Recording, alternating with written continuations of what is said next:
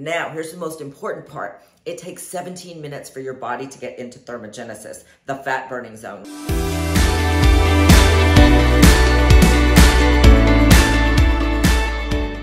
What's up, fitness fam? Welcome back to my channel, or if you're new to my channel, welcome. I am Coach Claire.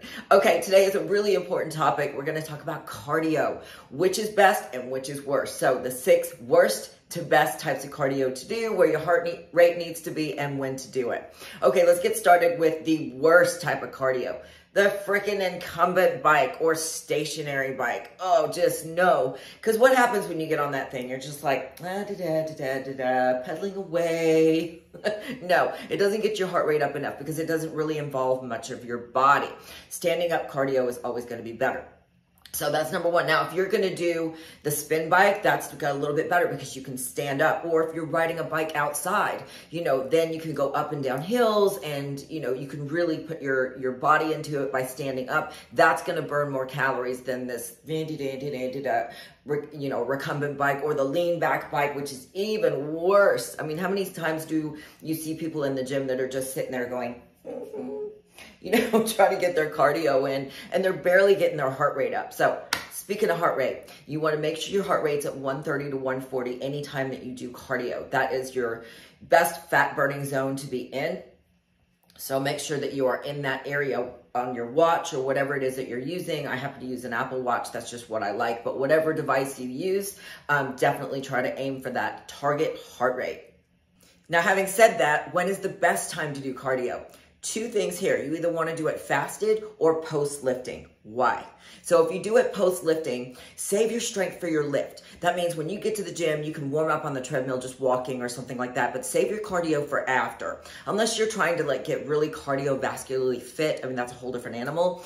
But when you're lifting, save your strength for your lift. Now, here's the most important part. It takes 17 minutes for your body to get into thermogenesis, the fat burning zone, right? So when you're lifting, you get into that thermogenesis after 17 minutes or so. You'll notice your heart rate starts to really get up. So after you are finished lifting, take that heart rate into your cardio and you're gonna burn a lot more calories. It is the best way to torch fat. So definitely do your cardio post-lifting. You can also do it fasted. I can do a whole nother video on this if you want, so drop me a comment below if you wanna see this. But fasted is where you get up in the morning, you have coffee or water, and black coffee, that is. You're in a fasted state after sleeping, and you do your cardio first thing in the morning.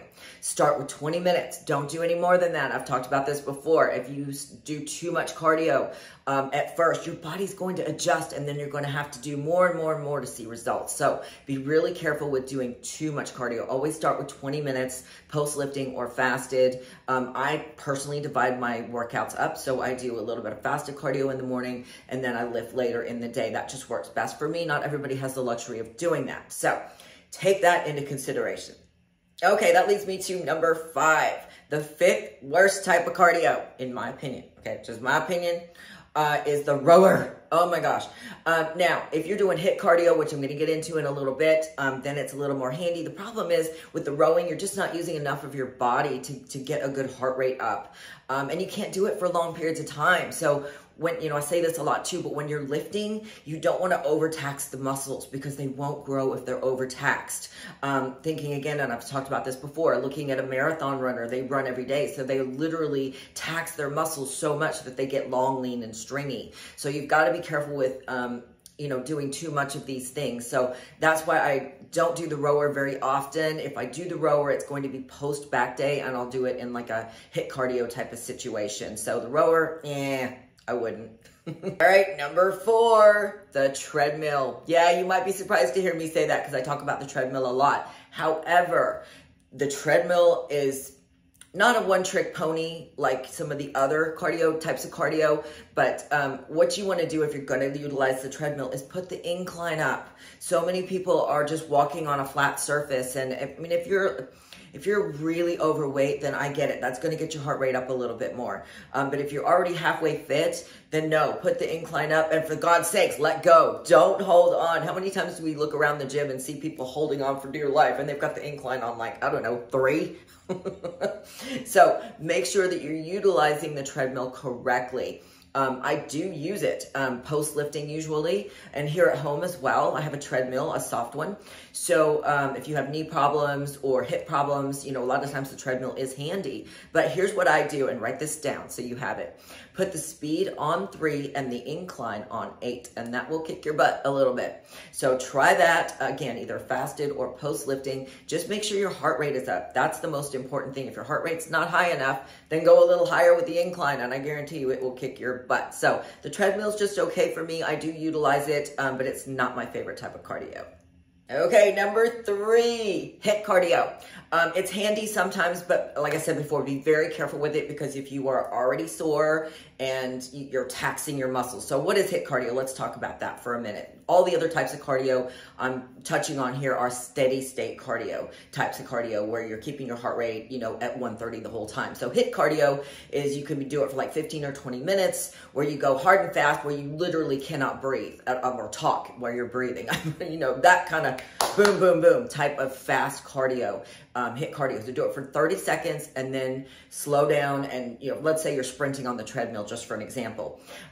Go hard as you can for 30 seconds, and then you're gonna, you know, just walk or slow it down for, you know, 45 seconds to a minute, and repeat that. And you're gonna do it for 15 for 20 minutes. Yes, it torches a ton of calories. However, if you're super sore, you know, it's not something I would do after a leg day, for example. Now, the day of a leg day, yes, but I'm talking the next day, I'm too sore. There is no way I would do it. First of all, I can't sprint anymore anyway, because I've got bad knees, but HIIT cardio can be done on any machine, a spin bike, an elliptical, a Stairmaster. You can run outside. I mean, just, you know, you name it, you can do it. You can do it on the rower, and you can even do battle ropes. So let me get to the battle ropes, because those I really like. I use the battle ropes a lot, and I generally will do HIIT cardio, like if I'm in contest prep or something, which I'm obviously not right now.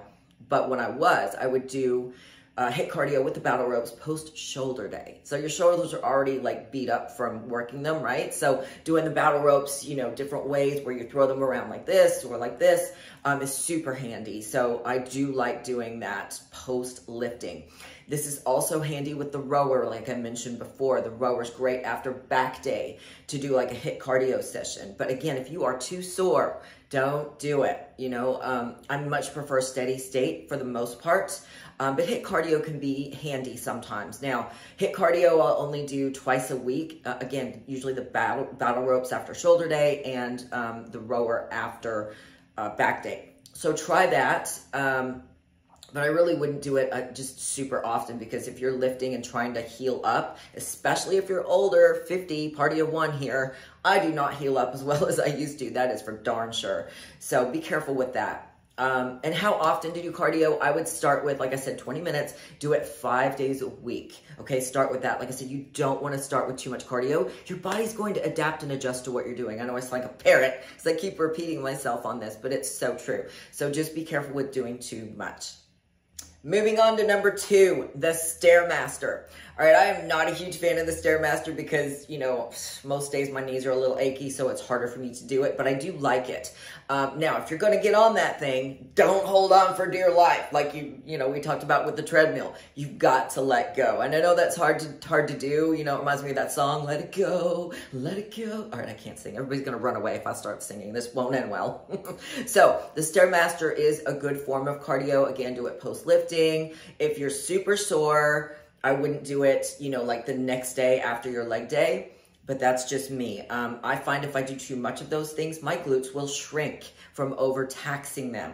So be really careful with that. Monitor how you feel. Your body will talk to you, but you gotta listen, right? So the Stairmaster is great. It's a good form of cardio. You can do it fasted if you want. You can do it post-lifting like we talked about before.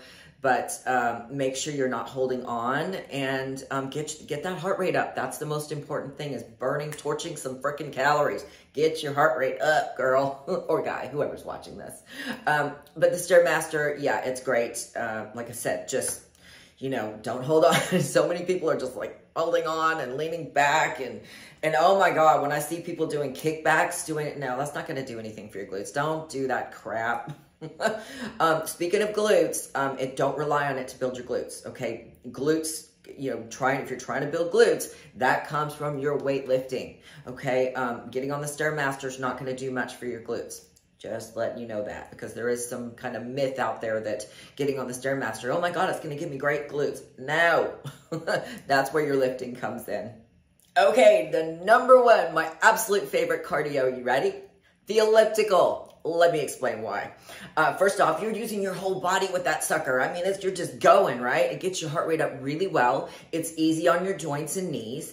You can let go if you want to, or do it in intervals. So I can't sprint anymore, but I tell you what, the elliptical, I can sprint on that sucker because it doesn't hurt my knees or any other joint. Doesn't hurt my hips, nothing like that. So if your gym has an elliptical, which most do, I would utilize that. If I was going to get one piece of equipment for my house, it would be the elliptical. And I've collected equipment over the years. I've got a spin bike, I've got a treadmill here, and the elliptical is usually my go-to, but I do utilize my treadmill too, because that's handy if you're trying to get steps in. So let's talk about steps. You need to make sure you're getting 10,000 steps in a day. Why? Let me explain this too. We burn the most calories from our all-day activity. Okay, your cardio is just a tiny little piece of the puzzle. Think about how much you move around during the day. You're going shopping, you're going to the mall, you're running errands, you're getting gas, you're filling your car, whatever. All this, even this fidgeting that I do, I know I talk with my hands all the time. It annoys me, but it is what it is. So even that fidgeting stuff, it burns calories. So your all-day activity is where we burn the most calories. So just know that. Try to get your 10,000 steps in a day. Clock it with your watch. Even this counts as a step though, so it's not 100% accurate, but, that's why I have my treadmill here to get my steps in when I need to get more. So 10,000 steps a day is perfect. If you can get more than that, that's even better. If you have a desk job, they even have like little bike things that you can put under your desk now. And some of my clients use those and they do help. So don't underestimate the movement, movement during the day. It does help. Okay, I hope you enjoyed this video. Please like, share, comment. Let me know what you'd like to see next. Been wanting to do this one for a while. I'm in the process of writing a book right now, and it's been tough to get in here and do my YouTube. So that's why you haven't seen me much on YouTube other than some of my shorts and my fun stuff.